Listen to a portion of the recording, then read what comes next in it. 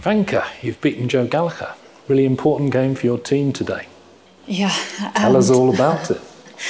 Well, I've been a little bit unlucky, I feel, during this tournament. You know, I've had some good positions, I've been fighting really hard, and results just haven't gone my way. So I'm just absolutely ecstatic to have won my game against Joe.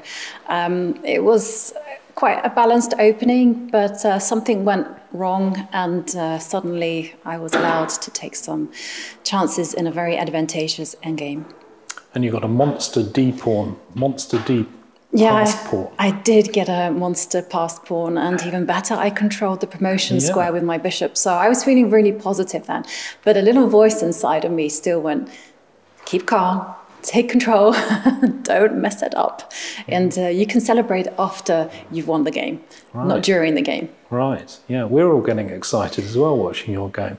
Oh, really? Because the women need to fight back and make this a close match. Yeah, we do. You know, somehow, you know, I felt like I've been unlucky, but the team itself has also been quite unlucky as well, because we've had really promising positions. But I must hand it to the guys. They have been incredibly resourceful, and they've been resilient at the toughest moments, and they've just kept fighting.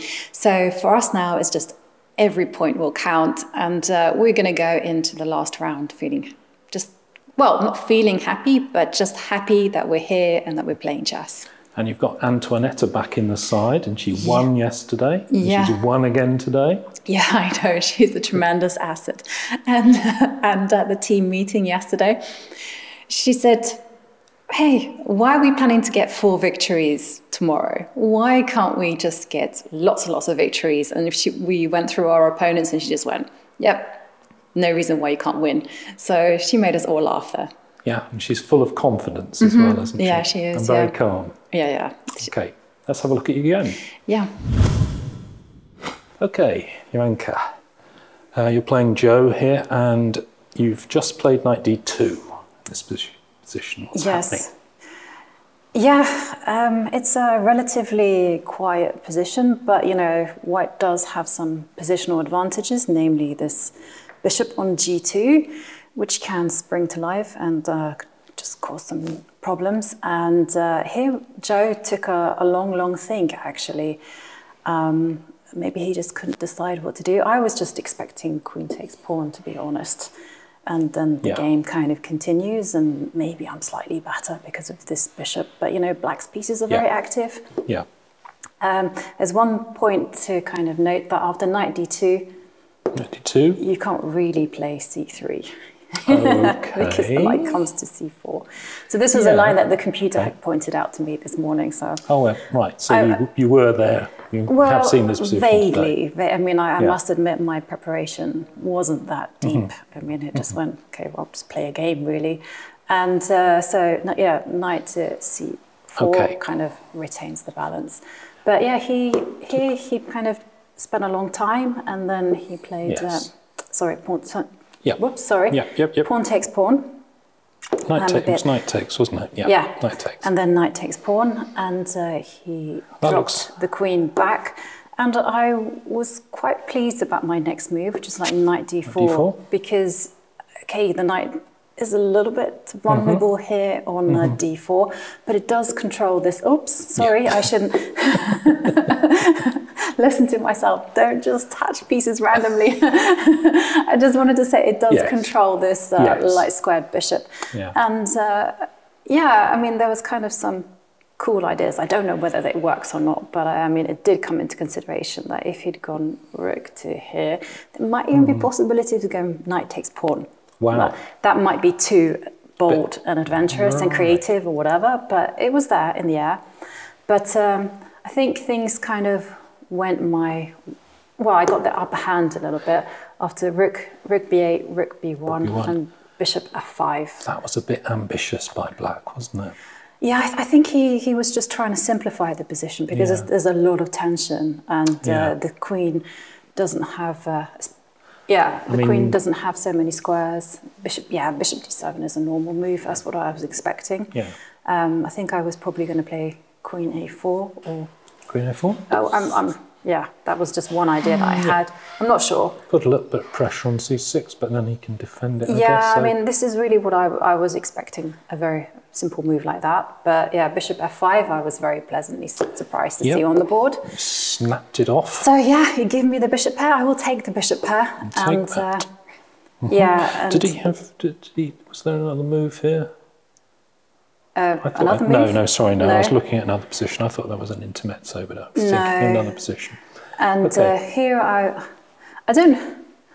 was very proud of this move at the time, but I'm not sure I'm so proud of it now. Well, bishop c3, so the big idea of this move was actually just to kind of release this rook on b1 and also kind of dominate the queen. Right, yes. That was my positional basis behind it. But the queen's not going forward, that's for sure. No, she's not. And yeah. And I think here Joe kind of played e6, and then I forced things with queen d6. And later on, Joe said that maybe he should have just played knight e8. Knight e8, yeah, because you get a pass pawn, which can't be bad. And what's even better is that I actually, with this bishop potentially coming to the a5 square, I start to control the queening square. Yeah. But yeah, and I think I was very fortunate here. So I've been quite unlucky in some of my other games where my opponents have been incredibly resourceful and I've just been blundering or making tragic mistakes. But here I was very lucky because Joe just had a bit of an off day and he didn't defend in the best way. And he played knight e4, which is fine, actually. And I took bishop takes. It off. Yes, and after... Yeah, but I think pawn takes is the mistake. Perhaps this is the one where I think this is where he has to try his luck in the opposite colour bishop. But I mean, it's pretty unpleasant because I do take this pawn on c6 and then I get a passed pawn on d7. And he can be forgiven, I think, a little bit for not wanting to go into this. And yeah. But the other way was worse, wasn't it? The other way was bishop a5. Worse. And bishop a5. Controlling the promotion square. And yeah. And then he just can't quite wiggle his bishop around to do anything about it. No, he can't quite get there in time. You know, if you fast forward a few moves, he did try with bishop d4, but I went bishop c7. And I think, in fact, you could even swap off the rooks there. I was thinking about swapping off the rooks, but the same, I think. I have to say I was a little bit concerned that maybe he could kind of give up his bishop and go a bit rogue with his rook and just start to win pawns. Yeah. But I have to fast forward. So, I mean, let's fast forward to when he went bishop e7. Bishop e7. Because that was a nice finishing blow. So he yeah, because he's trying to con you here, isn't he? Yeah, he's trying to set up some kind of blockade. And I must admit, I didn't actually even think about playing pawn takes bishop. I was more focused on rook c5 and just kind of keeping the balance.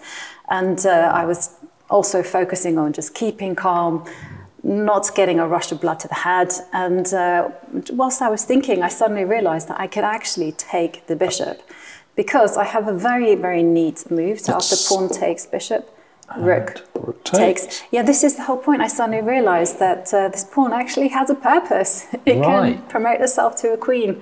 And yeah, that was nice. And a nice touch there because the e6 pawn. It's got to be that way, and you take on e6. Yeah, and sadly the f5 pawn will drop off, as will the e4 pawn. Yeah, fall like a house of cards. Yeah, and... It's nice and simple. Yeah, I could breathe a sigh of relief. Brilliant. Thank you. Well played.